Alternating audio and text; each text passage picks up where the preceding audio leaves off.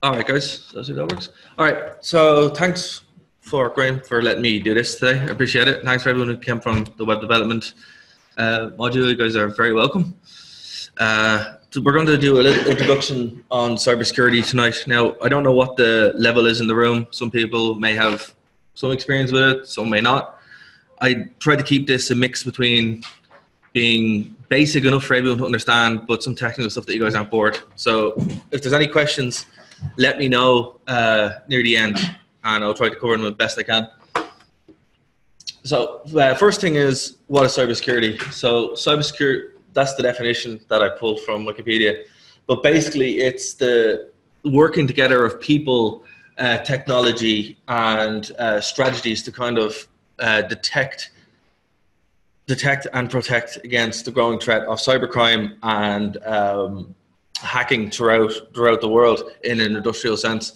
So there's many different areas for it. It's a huge, broad spectrum, all across from forensics to vulnerability analysts to offensive pen testing. The list goes on and on. So we're just going to kind of keep it more from my background, which is vulnerability and exploitation. So ethical hacking, some people think that's a misnomer. Kind of is. We refer to it in the business as red teaming. So there's blue teaming and red teaming. Red teaming would be actively trying to get into the network and using the same tools and techniques that hackers would use. And then you would report and explain your findings to try and hopefully get it fixed. So what we're going to see here is what's actually used in the real world and what red teams will actually be doing. So cybersecurity, it's a growing market. It's like so many cybersecurity jobs in Ireland now at this point, it's ridiculous. All across the world, you can see here just the numbers. 5 main attack types: 0 days, cloud data leaks, mobile malware, target attacks, and SQL injections. SQL injections are huge problems, as Graham knows. The top 5 areas for protection: the network defense, endpoint, data in motion, data at rest, and analysis and correlation tools. Network defense would be obviously attacking the networks. So hackers get in, they have control of your network. You want to try and stop that and mitigate any risk that would be causing it. Endpoint. Most people in this room probably have some form of antivirus on their computer. That's what endpoint security is. Data in motion would be how data is transferred back and forward. You want to try and encrypt that using certs or VPNs or whatever. Data at rest would be your data centers, cloud storage, all that kind of stuff. Analysis and correlation tools are pretty much there what analyze the data. And if they get hit, everything leaks. So they're the 5 major areas that are top of the chain right now. Super important, and it's only going to get bigger, and you'll see why. Oh, also, speaking of which, there's a huge gap in the market. So now's the time to get into cybersecurity because nobody wants to do it for some reason. So feel free. So types of cybercrime, again, keeping this really basic, but this is more of an overview than anything else. Hacking, denial of service attack or DDoS attack, DOS attack, virus dissemination, computer vandalism, cyber terrorism, and software piracy. Okay. And here's how they break down by percentage. So financial fraud, only at 11%. Sabotage of data network, 17%. Theft, 20%. System penetration from the outside, 25%. Denial of service, 27%. Unauthorized access by insiders, 71%. Employees abuse of internet privileges, 79%. And viruses, 85%. Those last 3 are the huge problem in business and with hacking. It's very hard to break in from the outside. It's always, no matter how good your defense is, it's always undercut by somebody on the inside. Sorry, go on, Graham. Sorry, Darragh, just a very quick question. Just the employee abuse of internet privileges, is that employees maybe accessing stuff on the internet and they don't know they've opened up a hole or something? Or no, it would be people searching on Facebook or going to websites. Oh, cool, I got this link from my mate, clicking on it, and so they're not necessarily aware. No, and a lot we see a lot. I'll get into more of this with phishing. This is how phishing works. Someone's on the internet, they get an email, they go off and click it. Instead of having lockdown policies to deal with this, it just opens it up. And now one of the main things that you'll see, particularly with security policies in companies, that they will set these policies up for this specific reason to kind of lock down this. And on the employees' abuse of internet privileges, How many people in the room have bring your own device in their offices? Anyone can bring your own tablets or phone? Yeah. In the business, that's called bring your own death, because they're not controlled devices. So that's something else that would contribute to that. But I want you guys to bear in mind those last three, super important. Change the face of cybercrime. So on the left is a cute little image from the movie Hackers. Big fan of Hackers. It's great. It's terrible, but it's great. And you know, that's what everybody thinks hacking is, all kind of weird GUIs and stuff. It's not. But some viruses were like that back in the 90s. And now it's kind of moved on to state-sponsored cyber war, basically. And now these viruses get out and impact in a very real way. On the right-hand side, this is how Stuxnet works. Stuxnet was the very first cyber weapon, really. It was an attack done by, more than likely, America to disrupt Iran's uranium enrichment program. And it's known as the most advanced virus ever written. It was distributed to a USB, plugged in, and then went in and hit the network. Now, what's interesting about it was designed to do one thing: look for a very, very specific type of like spinning rod that would enrich the uranium, make it spin up really, really, really, really, really, really, really, really fast, and then explode. Like, it's actually incredible how much work was done on this. This was actually picked up by the lads in Symantec in Dublin. So it's a very, very Irish virus that was discovered here. And there's some great movies called 0 Day and stuff like that, where you can actually watch the development of this. But we went from that to this in about 6 years. It's crazy. Now, after post 9/11, we have state-sponsored hacking. The 0 Day market is incredible, and everybody knows about the dark web, or if you don't, you're about to find out about it. So Fault 7 and cyber war. This is thanks to Obama, and this came out with WikiLeaks. So Vault 7 is a series of documents that was published in 2007, and it outlines pretty much the entire CIA hacking arsenal, or the cyber warfare division. It outlined stuff that was branded a conspiracy theory up until this point: how to hack smart TVs, how to exploit Linux systems, how to exploit Windows systems, you name it, it was there. What's crazy about this is not only were the documents released, but you can actually go on GitHub and get the tools, because Anonymous hacked the dark web option and got all the tools for free. How we found out about this was like standard issue to the CIA, and one of the toolkits went missing. Ended up on the dark web, and now we have them, and I have them on a USB key at home that I got from GitHub. So it was that easy. So here's some of the stuff that came from WikiLeaks. It actually gave legitimacy to the claims that the CIA had an espionage division. They were secretly hacking pretty much everything.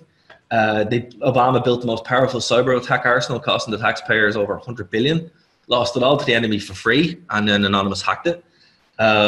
Like, the list goes on and on and on. It's absolutely crazy.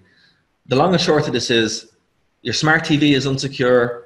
All electronics can be monitored. Every Windows PC in the world could be infected with spyware, and there's backdoors and everything.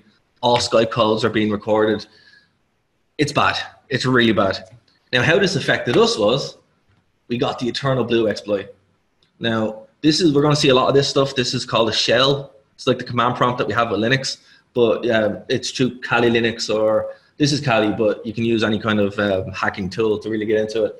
And the goal is to use the Metasploitable console to get a shell. So you hack, that's what's called getting into a computer system.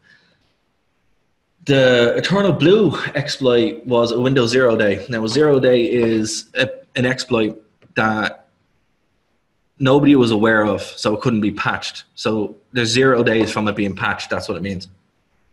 And this was the most powerful one. To this day, this is still, the first thing. If I was going to try hack a Windows system, I would do this, just because it would probably work. Particularly the more in corporate systems, people don't patch.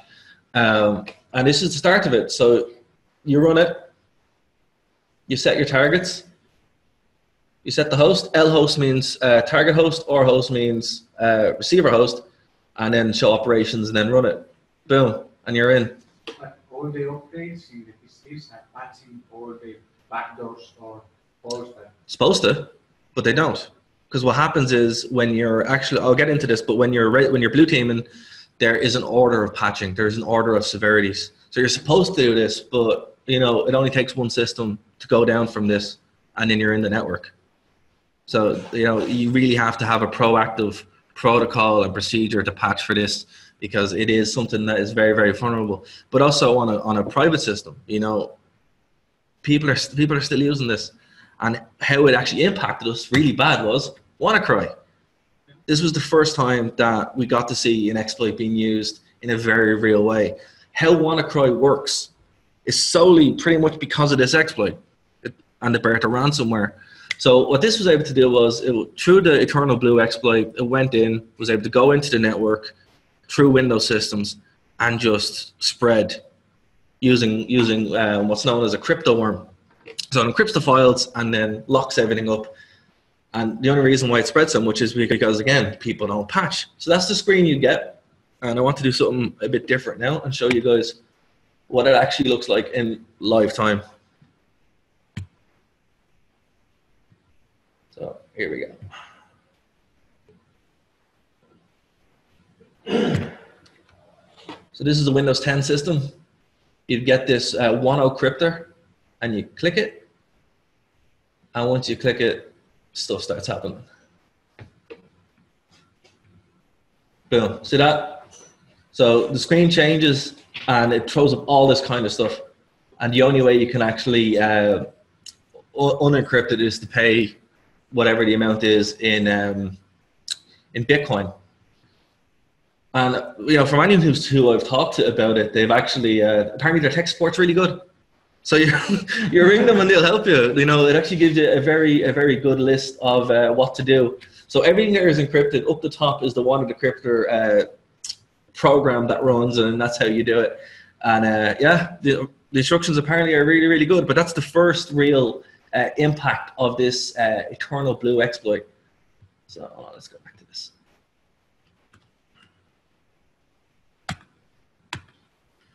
Now, how was it stopped? Well, this is interesting because it wasn't really stopped. It kind of comes back.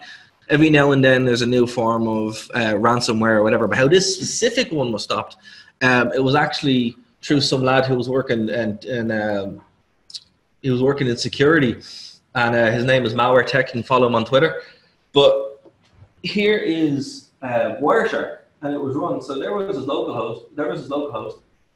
But it was sending off these requests to 224.0.0.24 is .252. He bought that domain. Yeah, he bought the domain belonged to that IP, and it killed it totally. That was the kill switch. Because inside the actual code, it constantly has to check this back and forward, and all he did was bought it, and that kind of killed it. So he was actually responsible for stopping the first outbreak of WannaCry. Now, they changed it, obviously, but yeah, he was a hero for a while, then he got arrested. So, right, so moving on a bit to the sexy thing, which for some reason people have obsession about this. The dark web. So what is the dark web? Well, the dark web is pretty much anything that isn't indexed by Google. All right, not to be confused with the deep web. The deep web is anything that's not indexed by Google. The dark web is where it's not really great things to be had there, but to get them kind of confused by me doing it. But basically, the surface web is things like Google, Bing, Facebook, Wikipedia, anything that Google can search. The deep web is, it's mainly just books, free IRCs, reports, all this kind of stuff, torrent sites, blah, blah, blah.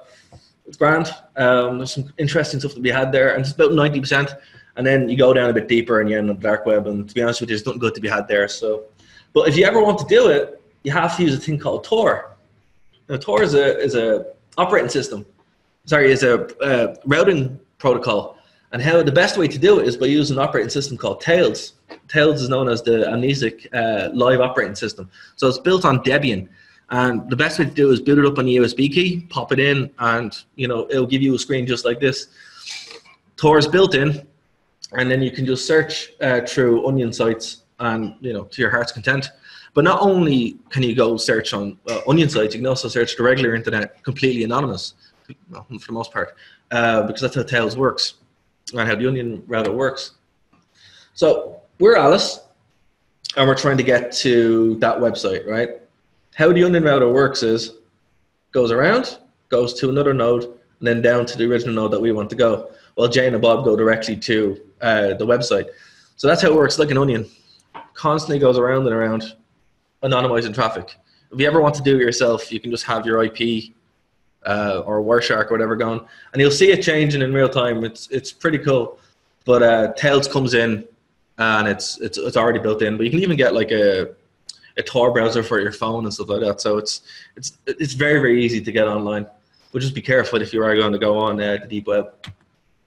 So how does this affect me? You're like, oh, Darragh, this is very high level stuff. But how does it affect me? Well, four big things, but three things that you'll deal with on regular basis. So the first one is botnets, right? Botnet is over here on the left. And basically what it is, the top left, basically what it is it's your computer being used as a slave machine to carry out whatever. Usually it's, actually nowadays it's crypto mining, but beforehand it was DDoS attacks about 4 or 5 years ago. So what happens is a bit of malware gets on your computer, it turns it into a control machine and goes off to a command and control server, and that's what they're called. And then when they're active, they all go live and all hell breaks loose. Over on the top right here is a bad USB. We'll talk about that in detail in a while. Over on the bottom left, public Wi-Fi and phishing emails. Huge problem. Guarantee you guys deal with this on a daily basis. Phishing emails we'll talk about in a second. Public Wi-Fi we'll also talk about. And DDoS attacks. DDoS attacks were very, very popular a couple of years ago. A lot of kids would do them. Use a program called the Ion Cannon, which you get arrested for downloading, so don't do it.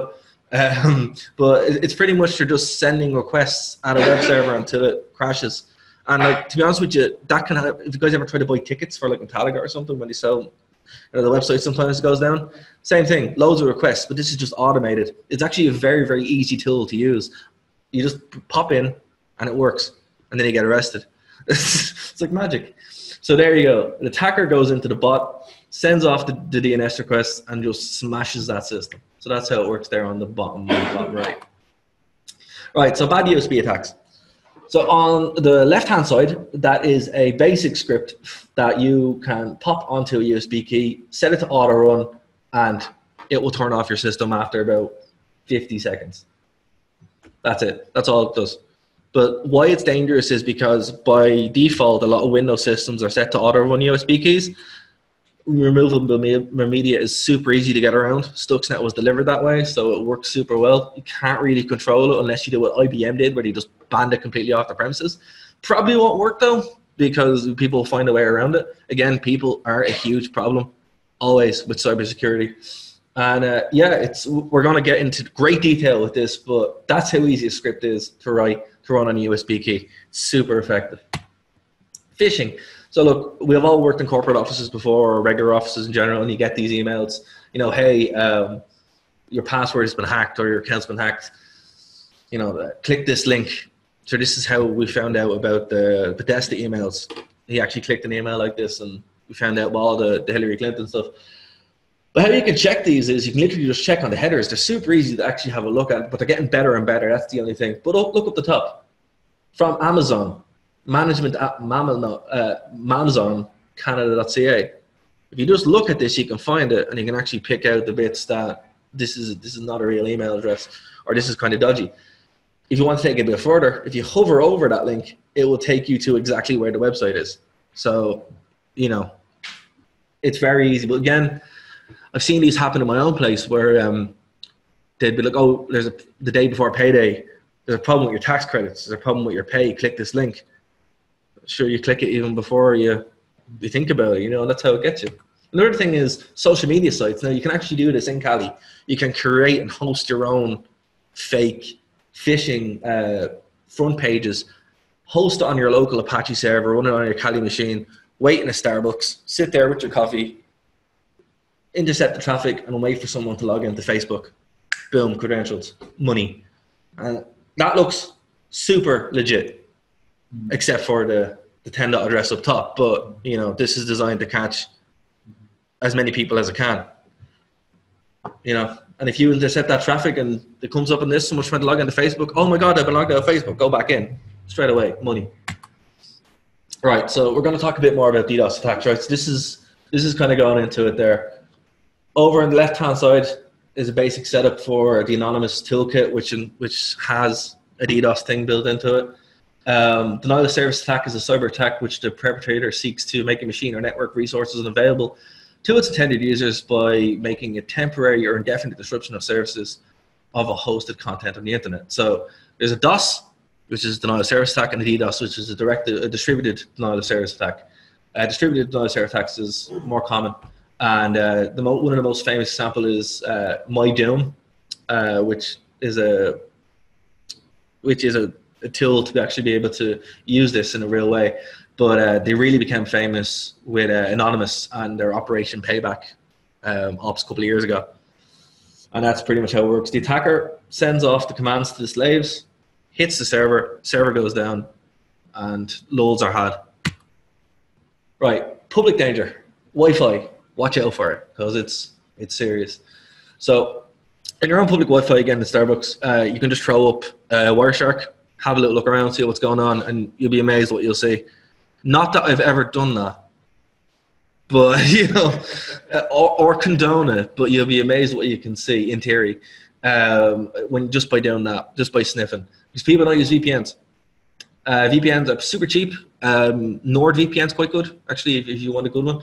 I got this cool little graphic from ExpressVPN because it kind of sums it up perfectly. What a VPN basically does in a very low level or very high level, it creates a tunnel which encrypts your traffic to the server wherever it is and then back again. So whatever you're sending, it's relatively secure. So you can't really be spied on.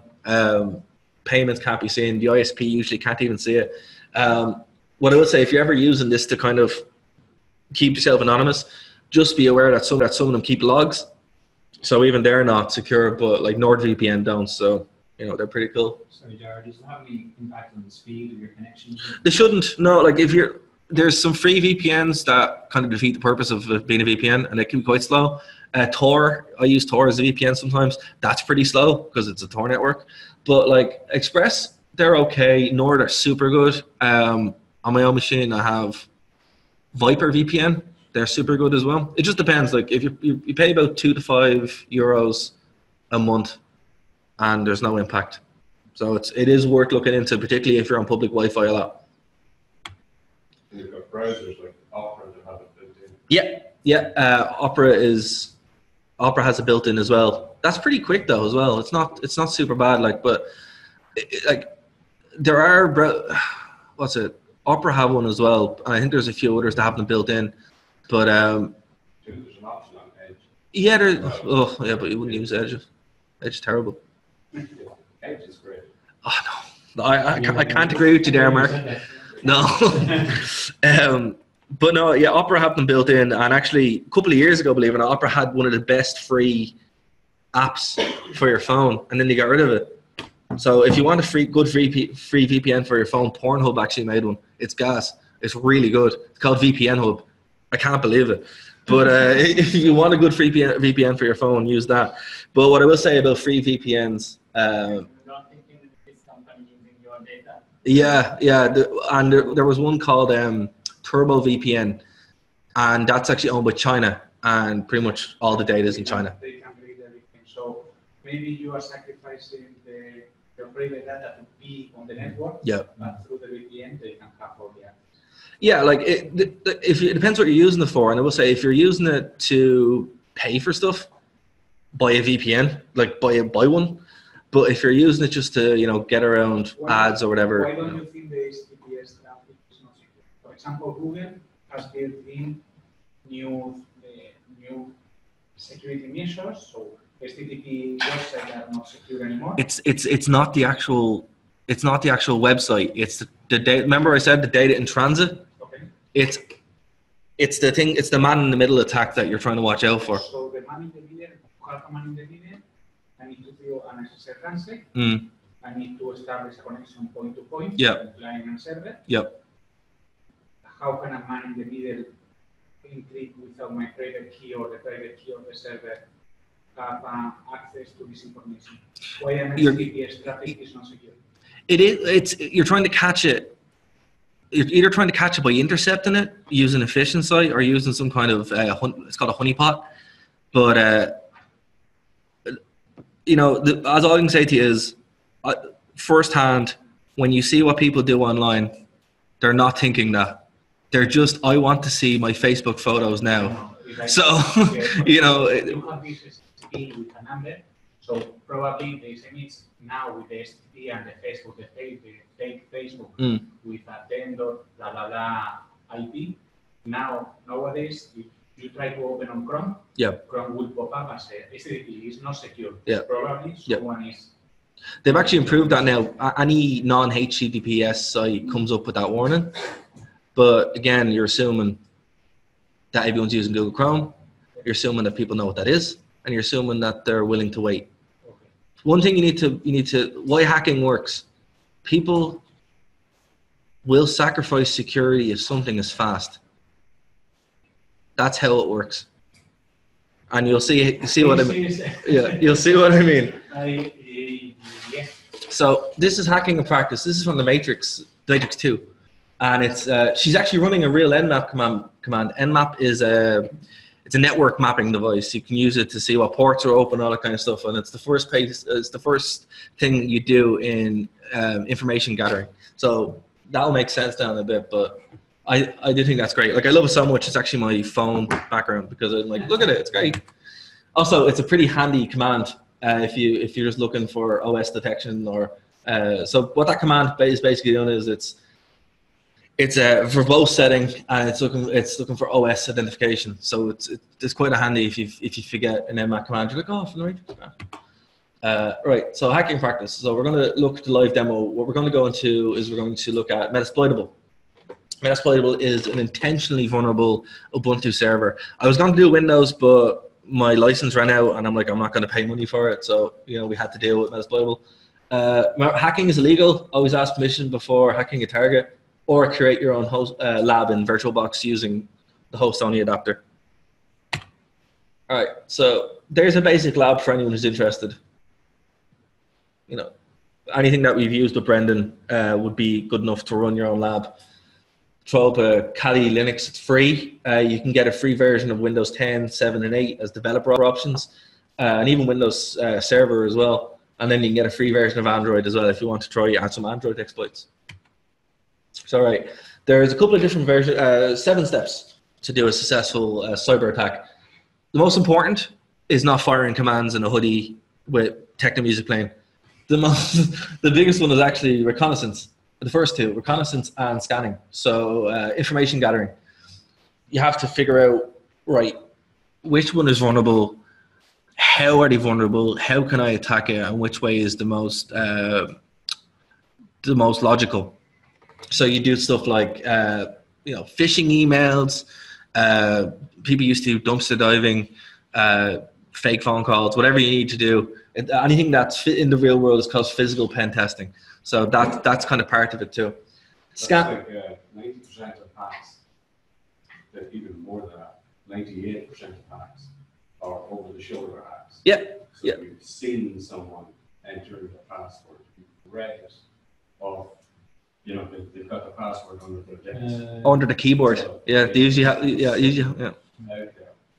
So there definitely is not this bit in the movies where somebody's hammering away going, I'm nearly there. Yeah, and it never happens. Like, it's ridiculous. It's comical, but it's also scary how easy it is once you're in to actually do things. But as Mark said, you'll walk by offices and you'll see people with a post-it note saying password, or hospitals. Hospitals are great too. You'll walk by hospitals, admin password. Okay, secure password. Okay. I was helping someone secure a server one time. The guy was in India. I was enter your password in admin.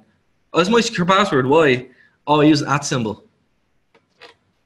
All right. Sure. The Equifax hack that happened. That only you can guess passwords usually because they information gathering. There's a list of most common passwords. You can just Google it. And admin is the single most common password for servers around the world. That's because it's default on the setup. And no one changes it. Most people don't change it. No one changes it, yeah. It's the same as the whole Bluetooth thing. Yeah. You know, it's either 4 zeros or it's 1, 2, 3, 4. Yeah. Nobody changes it. No. It's your initial line into a smart card is 1, 2, 3, 4. Yeah. The ECU will accept it 9 times out of 10 unless it has been specifically changed by the owner. Yeah. And that's how the Equifax hack happened. In Poland, their servers were in Poland. They tried admin, straight in, boom. These people spent millions on cybersecurity. No one told their server team to change passwords. It's just unreal.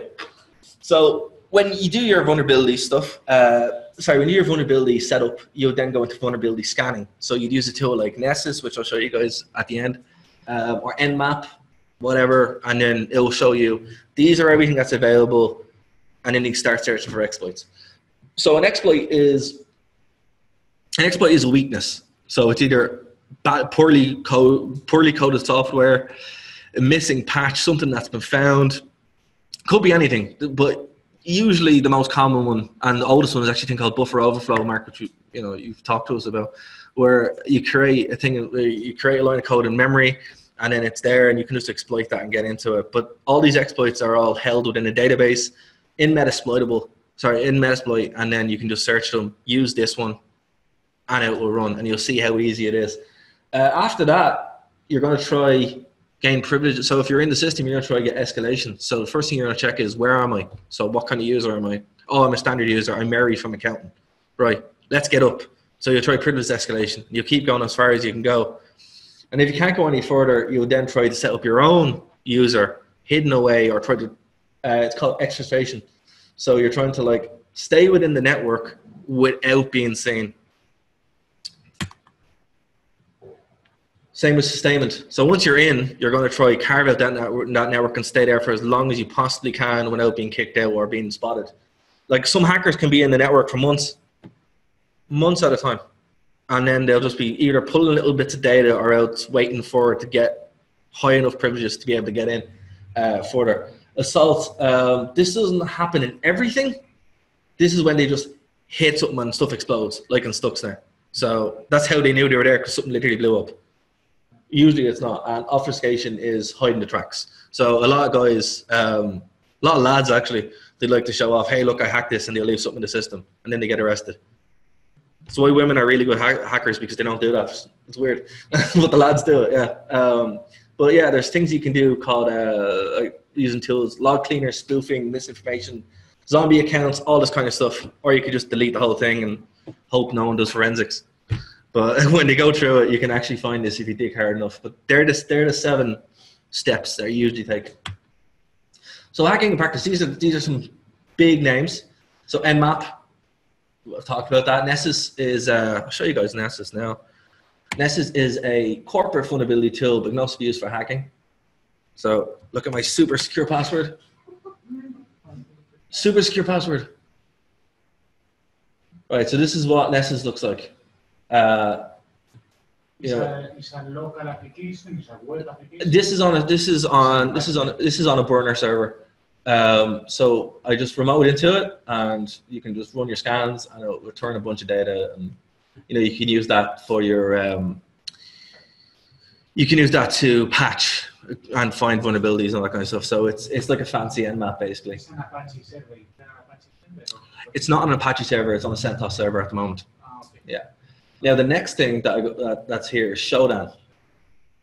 Shodan is hackers Google. Right. This is what it looks like. So as Mark was saying, people don't change passwords. All right. People don't change default passwords. Who has ever changed their router password at home? That's less than half the room. Which means if we were war driving, we could pull your passwords and get into your network, right? By just putting the admin password. I think the admin password for Sky is Sky1. It is Sky1. Sky1, yeah, an admin Sky1. All right? So what this does is it compiles all these passwords to the point of when you get something like this,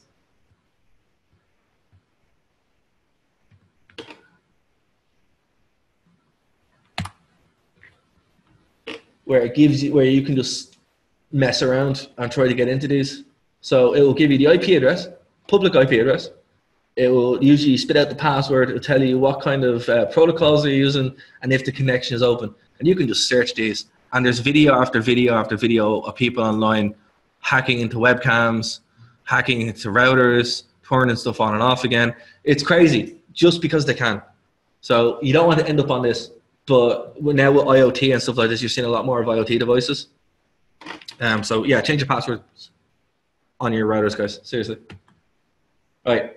So we're going to move into the hacking in practice. So this is the demo phase. So we're going to be exploiting a vulnerable Ubuntu server using a known IRC vulnerability. IRC is an internet chat relay.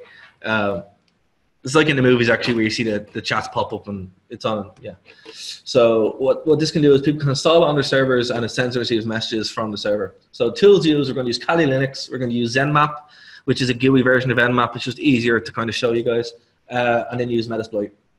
The exploit used here is CVE 2010 2075. It's an Unreal IRC backdoor command execution. So how we actually define vulnerabilities is using the CVE database. So you can search those and pull what you want. So what this is going to do is it's going to allow us get in, run commands, and get into the system and gain a shell. So when you hack into a system, you're looking for a shell. You're looking to get in. And this is how you do it. So this was patched like 8 years ago, in theory. But, you know, as you're going to see, when it's not, it's really bad. So here's one I prepared earlier. So here's me doing it from boot to root, basically. So this is a ZenMap scan. So we're scanning this network, which is my local host network of 192.168.48.0. So we're just kind of seeing what's going on. So you run the ping scan, see what responds, throws out these. Then you run a quick scan to get a bit more of detail on exactly what's going on in the network. So we can see that on this machine, those ports are open. Okay, have a little look down, not loads of information, so we can dig a bit deeper. So we're going to run a 10th scan. So this is really going to start hammering the network a bit more now. And keep an eye on that OS host. There's something very interesting on the see. Something very interesting just happened there. Did anyone notice it? The generic computer logos changed to a Windows logo and a Linux logo. So there's two. So what this is saying is there's two Windows machines on this network and one Linux machine that I can identify. That third one there, that's our Metasploitable box. So you can see that going through. Okay, there's all the ports. If you ever see this on your network, you're going to have a bad time. So there's an awful lot of exploitable things there that you can just, even without an exploit, you could probably try log in just using those ports. But we are going to kind of go into an exploit phase now. So I'll just skip this a bit. So as you go on, you can go deeper and deeper and get more and more information. So let's see the hack happen.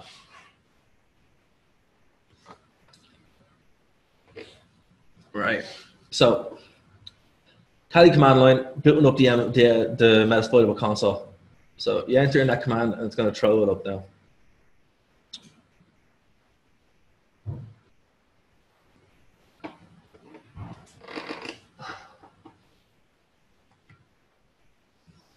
A little bit slow, but that's okay.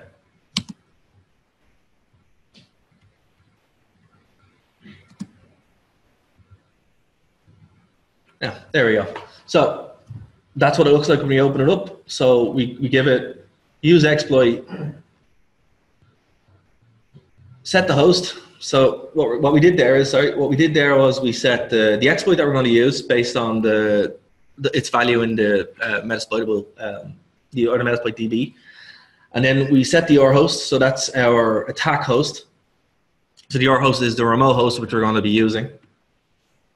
And then we need to set the listening host, the L host, which is our Kali machine. Or sorry, you can show options here. It's going to say you need a listening host. So you pop in the listening host. Oh, you don't have to. There you go. Well, actually, it's already there, so you don't need to. So you just run it. Usually, though, with exploits, you have to set both, but in this case, you didn't have to. With Windows hosts, you really do have to.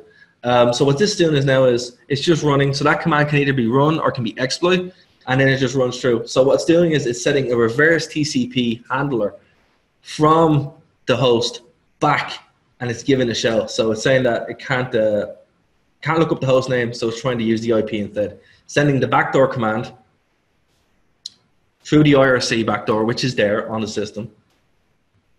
And then when it finishes run through, look at that, that's beautiful.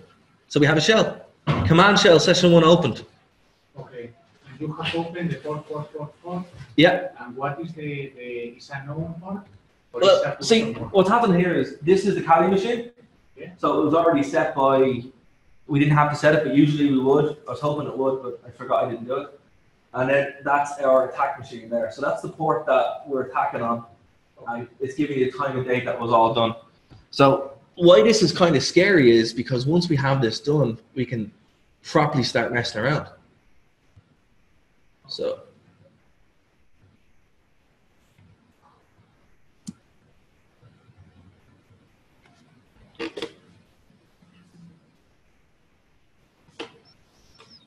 Or if the video plays, which it is. Yeah, so the thing about this is compared to a Windows host where it pop up and say, you know, see user or whatever, this, you don't really know you have a shell until you read it. So you can kind of just be waiting for a while. But then once you get it, come on, there we go. Look at it. Where am I? List the whole thing. Yeah. So list all the files that's there, and you can CD back to root. And then list what's on the root. And there you go. Scary, right? Yeah. Four commands. 4 commands between booting and rooting. And you have access to that machine. So it's not like the movies where techno music plays or anything like that. It's literally just, you're already in. All the work was done because I knew what to look for, I knew what to hit, and I knew it would work. And from a security point of view, I mean, you know that there is a backdoor because there is a port open in the local PC.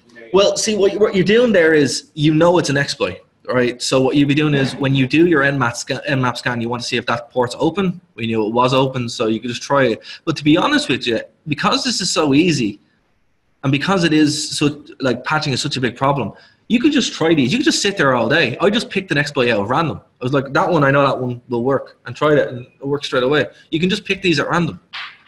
It's not a good way to do it, but it is a way to do it. The best way to do it would be obviously to be better at vulnerability before you go in. So just kind of moving on a bit. With Windows machines, when you've got your machine on, so you're Googling away. You've actually got another minimum of 20 ports or connections that are open. You're not using them, or maybe Google is using 1 or 2 of them, or your system is getting small updates or sending small nodes to Microsoft or whatever.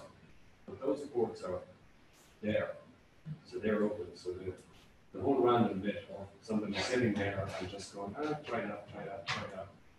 9 times out of 10 it won't. Yeah, and that's why I was. Somebody opens Task Manager and looks at process and goes to see what ports are open.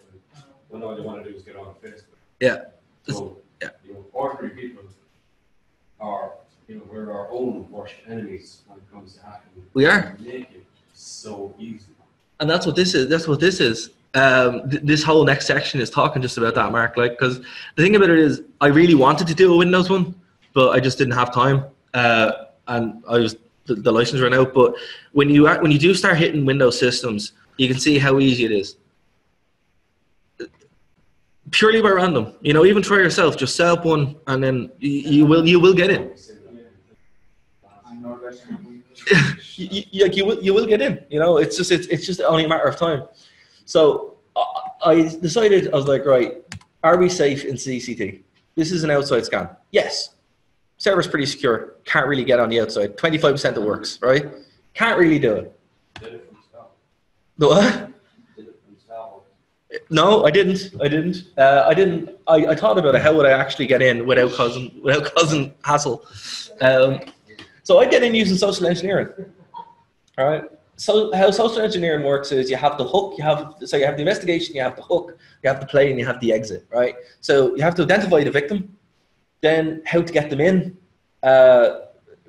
what you want the information to do, and then get out of there, right? So I'd use a bad USB attack, right? Why? Well, there's a great video from Black Hat in 2016. Black Hat is a big hacking convention in Vegas every year. And they have a video called Does Dropping USBs in Parking Lots and Other Places Really Work? Yes, it does.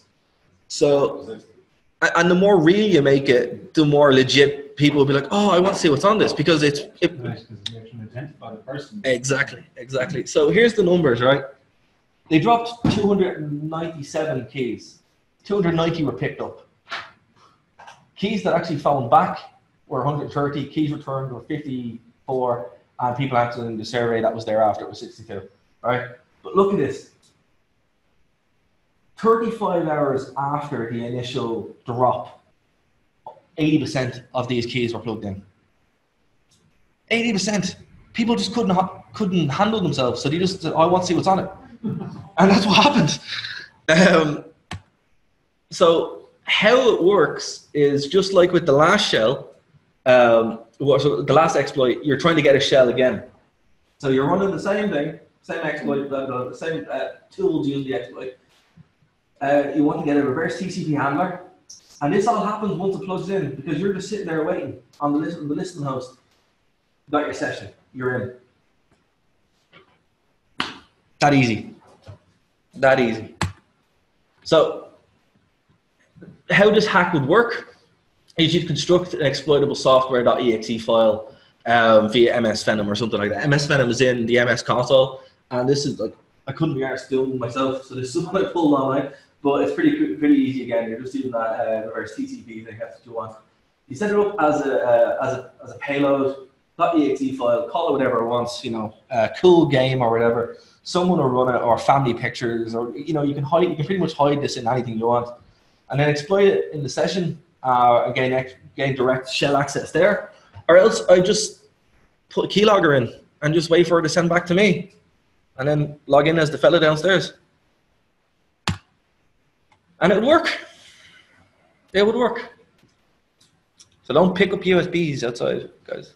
They did it in Dublin Airport. You know what? They actually did it at Black Hat a couple of years ago, where they gave out free USBs. Some lad took loads of them and then put them back. So yeah, it works. Hackers were hacked. Oh yeah, if you want to get hacked, go to Black Hat and bring your phone, or log on to Wi-Fi. So there's a joke there, lads, if you want. But other than that, does anyone have any questions? So, in your opinion, what are the most best practice or the best practice in terms of increase the security of our endpoints, or not just the VPN, I mean upgrades or any other suggestions that can increase our security? The best option is to hack off your employees. Yeah, the best option is people.